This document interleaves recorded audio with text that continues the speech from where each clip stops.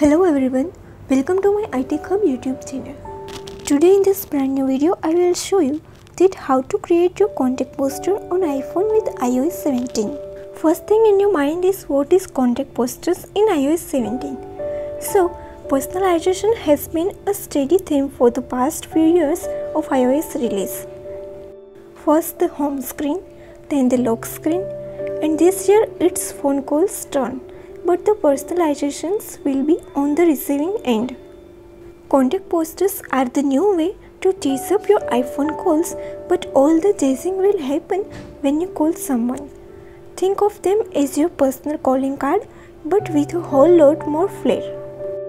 These posters can be personalized with photos or emojis and paired with typography of your choice. With the new update, you will be able to create your own custom contact poster with your photos or memoji. Now I will show you how to create the contact poster in iOS 17. After updating iOS 17, open your iPhone's phone app. When you open the app for the first time, the screen to share your photo and name with friends will pop up. You can tap continue to set it up now or set up later in settings. If you are select the later, then please tap on the edit button on the top left corner of the screen in the phone app. Then here tap your name from the options that appear. Next you will reach the same screen as above. This time tap continue. Now you can personalize your contact poster. First you can edit how your name will be displayed. Then here there are 3 different styles you can choose from: photo, memoji or monogram. Select what you want your contact poster to display. Okay, so here you can select from these 3 options which you want. Whenever you select a photo or memoji, contact poster gives them a beautiful treatment, pairing them with a depth effect and eye-catching typographies. Now it's for photo. Swipe left to select between different styles such as natural gradient, seamless background, poster, studio, color backdrop, etc. These effects can be further personalized by tapping the circle in the bottom menu. For emojis and monograms, there are no styles to choose from. You can only change the background color. You can also turn off the depth effect by tapping the 3-dot menu and deselect depth effect. You can also edit the typography for your name by tap on that particular name. From the overlay menu, you can change the name's font, color and thickness. You can see here just like this.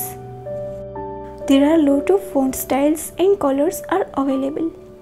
Once you are done with the editing, then tap on done in the top right corner to save all the changes. A preview of the poster will appear. Tap continue to proceed or the back arrow to customize it again. If the photo or memoji you select is different than your current contact photo, you will see a screen asking if you want to update it. You can choose to update or skip it for now. Then you will see a preview of your contact poster with additional settings. Here you can configure whether you want to share your poster with your contacts automatically or you want iOS to ask for permission for it each time. So select it according to your preference and tap done. Finally, if you want to use your photo in your Apple ID and My Card in contacts, tap use on the prompt on the screen, otherwise tap not now. Your personalized contact poster will be set up.